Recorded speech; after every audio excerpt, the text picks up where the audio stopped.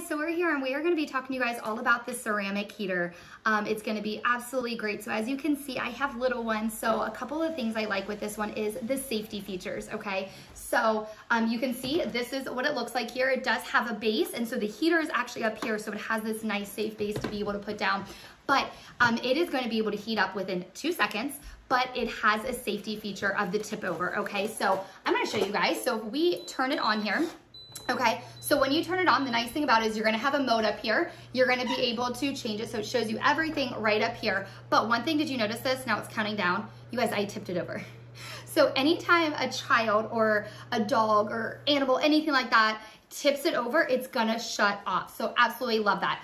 So I'm gonna show it to you guys real quick, this top part, while it's off, so that way it doesn't turn off on me again. But this mode is gonna change it from high, low, and economical. And then you're gonna be able to have the plus and the minus to be able to change the temperature. This is the oscillating part, this is the on and off, and then also this is the timer. So it does have a 12-hour timer or also an automatic 24-hour shut off. So another safety feature that I really like.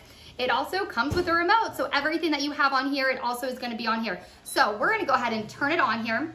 Okay, and the nice thing with it is it does have this right here that you're gonna be able to see. And again, here, let me turn that oscillation off once it gets up there, because it gets pretty hot, doesn't it? It's really hot. Okay, so let's stop it right now so you guys can see the mode. So it's the high and the low and the eco, so you can see that. You're gonna be able to change the timer. Yeah, it is hot.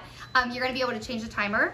But that is the nice thing that I do like the fact that it has this grate here as well in case you have kids that like want to try to touch it. Obviously, I don't advise touching the front part of it, but it is nice. I love the safety features that it has.